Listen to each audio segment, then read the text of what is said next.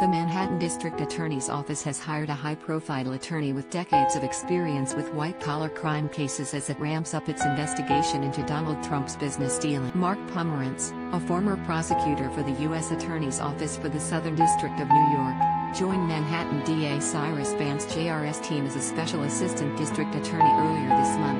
Vance's office confirmed Pomerantz has already hit the ground running, conducting an interview with Trump's former lawyer Michael Cohen on Thursday.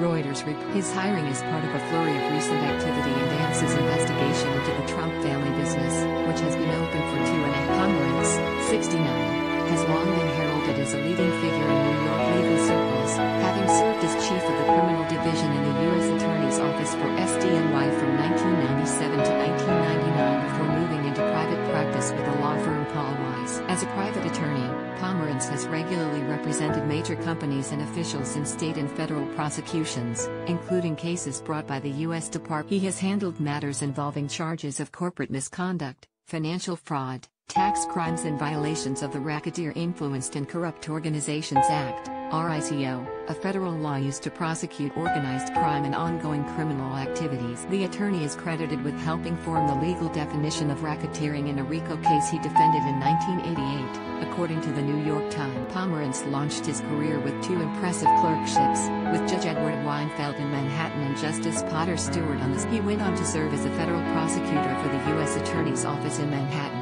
where he rose through the ranks to lead. Share this article. Share Pomerantz left the U.S. Attorney's Office in 1982 for private practice, where he worked on more than 24 cases involving organized crime at a time when prosecutors dramatically escalated efforts to put mafia bosses behind bars. He returned to SDNY in the late 90s to oversee more major organized crime and securities fraud cases, including the prosecution of Gambino boss John Pomerantz left the SDNY again in 2000 to join Paul Weiss.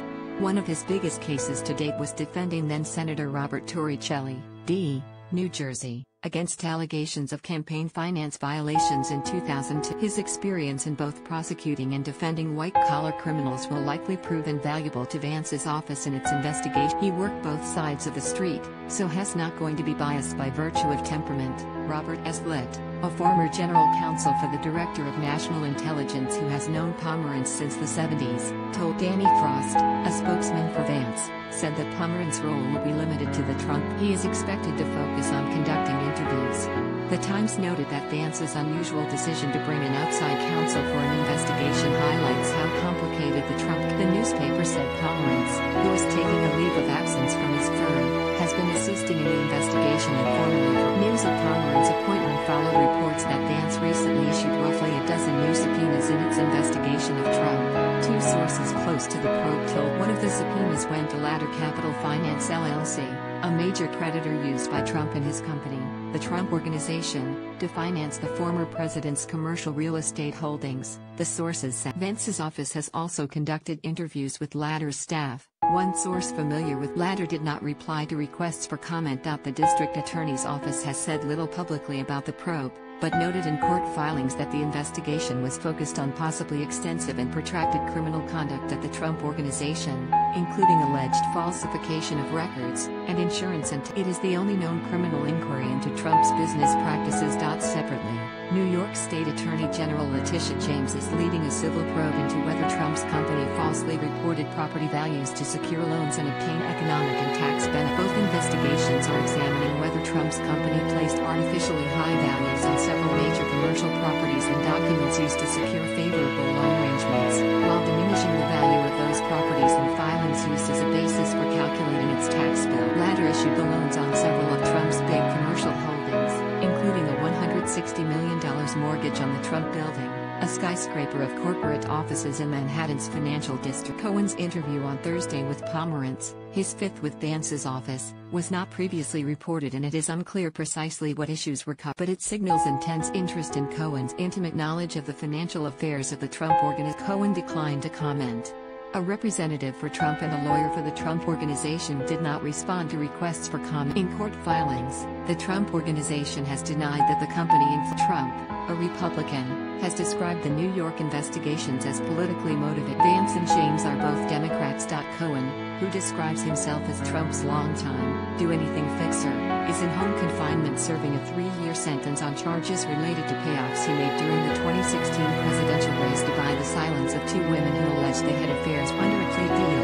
Cohen cooperated extensively with prosecutors, an arrangement that also would help protect him against further prosecution for evidence he provides in the Vance probe. Vance opened the investigation in 2018 to examine the alleged hush. The probe has since expanded to include Trump's conduct as a private business owner and whether the Trump Organization engaged in criminal tax evasion, among others. Cohen, a potential high-profile witness for Vance, pleaded guilty in 2018 to charges in the hush money case, as well as allegations of lying to Congress about negotiations concerning a proposed Trump Tower in Moscow, a project that never met. Trump and Republicans in Congress have sought to undermine Cohen's credibility by underscoring how he lied under oath. At his sentencing hearing, Cohen said he took full responsibility for his actions, but said the payments were made in coordination and at the direction of Trump in an effort to influence the election. He also said Trump implicitly directed him to lie about the Moscow project.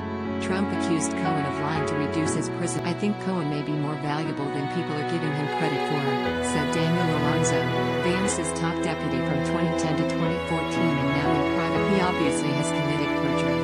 He has credibility issues. But the perjury he committed was allegedly at the behest of Donald Trump, at least tacitly. I don't think that calling Cohen a perjurer ends the story, because that opens the door to the explanation of why he